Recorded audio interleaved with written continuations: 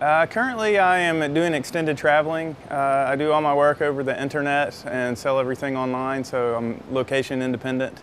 I can be in any country in the United States or South America and still produce and make income and continue to travel and fund my travels. So. The thing is, like when you say what advice do I give to people, is they have in their mind, like when I tell them that I go to all these countries and I live and work, and it's like, wow, you must have all this extra money saved up or trust fund or, what's the deal?